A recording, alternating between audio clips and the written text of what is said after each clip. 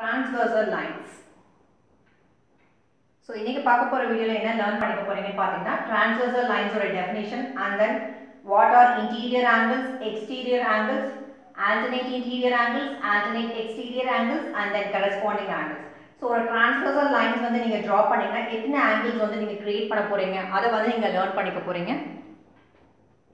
So video பார்க்கிறதுக்கு முன்னாடி description boxல geometry playlist available இருக்கு. So நான் உங்களை ஏன் insist பண்றேன்னா because basic definition of angles, arms na enna therinjirukona, vertex na enna theriyum, and then point, line segment, ray, measuring angles, drawing angles இது எல்லாமே ரொம்ப important because இதுல எல்லாமே degree 180 degree 360 degree இந்த மாதிரி தான் நம்ம வந்துட்டு measure பண்ணுவோம். உங்களுக்கு measure பண்ண தெரியணும் because நம்ம எல்லாமே angles related தான் பார்த்துட்டு இருக்கோம். So please do watch the playlist. இப்போ வந்து transversal lines ஓட definition பார்க்கலாம். So consider two lines. இங்க நீங்க பாத்தீங்கன்னா line P, line Q in a plane. எல்லாமே பாத்தீங்கன்னா same plane ல தான் conditions applicable.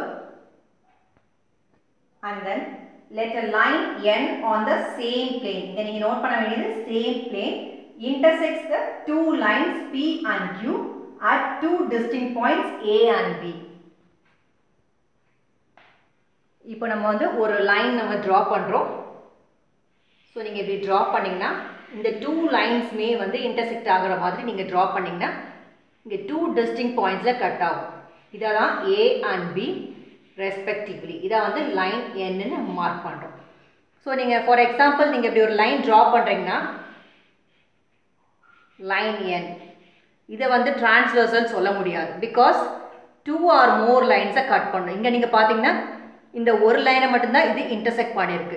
இத stretch பண்ணி இன்னொரு லைன்ல நீங்க intersect பண்ணீங்கன்னா இதுதான் வந்து ஒரு transversal lines.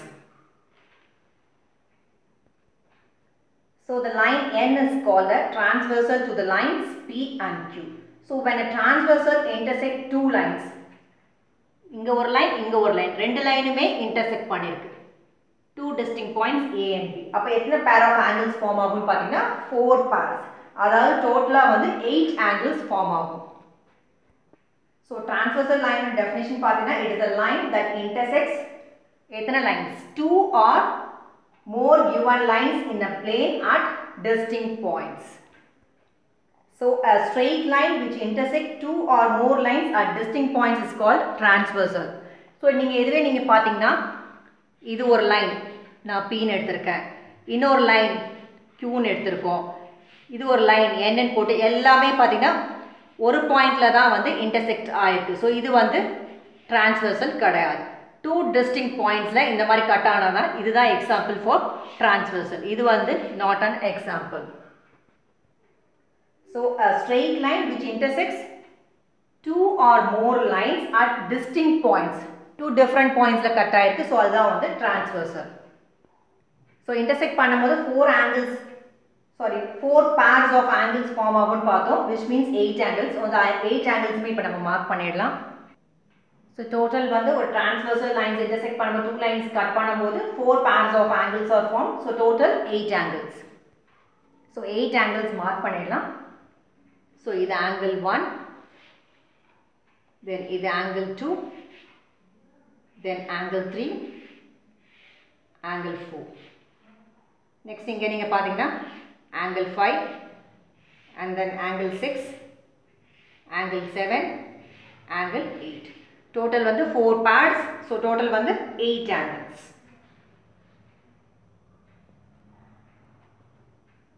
So angles பாருங்க angle 1, angle 2, angle 3, angle 4, angle 5, angle 6, angle 7 and then angle 8. So இதுல எதெல்லாம் வந்து exterior angles, எதெல்லாம் interior angles. So இந்த parallel linesக்கு insideல மார்க் பண்ணிருக்கோம் பாருங்க 2, 5, 3 and 8. இது எல்லாமே வந்து interior angles. இந்த parallel linesக்கு inside angles. இது எல்லாமே interior angles. Whereas இந்த parallel linesக்கு outside இருக்கு பாருங்க 6, 7, 4 and then 1. இது எல்லாமே வந்து exterior angles. So இது P and Q ரெண்டுமே parallel lines ன்னு உங்களுக்கு தெரியும். அந்த ரெண்டு லைனுக்கு inside இருக்க எல்லாமே 2, 3, 8 and 5 அது வந்து interior angles. இந்த parallel linesக்கு outsideல மார்க் பண்ணிருக்க angles எல்லாமே வந்து exterior angles. 6, 7, 4 and then 1. So 1, 4, 6 and 7 are exterior angles. 2, 3, 8 and 5 are interior angles. So left side la interior angles எழுதிருக்கோம். 2, 3, 5 and 8 parallel lines க்கு inside la இருக்கிறது. Exterior angles parallel lines க்கு outside 1 and 4 and then 6 and 7. So இந்த மாதிரி parallel lines கொடுத்து ஒரு intersecting lines transversal lines draw பண்ணா உங்களுக்கு interior and exterior angles differentiate பண்ண தெரியணும். So interior angles பார்த்தோம். Next வந்து interior angles on the same side of transversal என்னன்னு பார்த்துடலாம். So 2, 3, 5 and 8 வந்து எது same side பார்த்துடலாம். So line என்னன்றது வந்து transversal lines பார்த்தோம். இதுக்கு left and right நம்ம mark பண்ணிடலாம். இப்போ எது interior angle நம்ம தெரியும். 2, 3, 5 and 8 வந்து interior angles பார்த்தோம். இது left side நீங்க பார்த்தீங்கன்னா same side எது இருக்குன்னு பாருங்க. 3 and 8 ரெண்டுமே பார்த்தீங்கன்னா left side of transversal lines க்கு same side இருக்கு. Whereas 2 and 5 பாருங்க transversal line க்கு வந்து right side ல இருக்குது. So 3 and 8 வந்து left side, 2 and 5 பார்த்தீங்கன்னா right side. So interior angles on the same side of transversal இப்போ நம்ம பார்த்தோம். 3 and 8 எப்படி இருந்தது? Left side of transversal lines ல இருந்தது.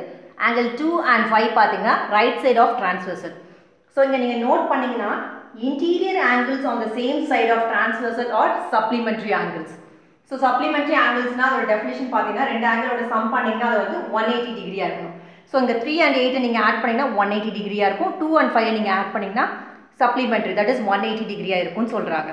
So இதுதான் condition. Interior angles on the same side. இங்க நீங்க நோட் பண்றது interior angle same side இருக்கிறது வந்து supplementary அப்படினு சொல்றாங்க.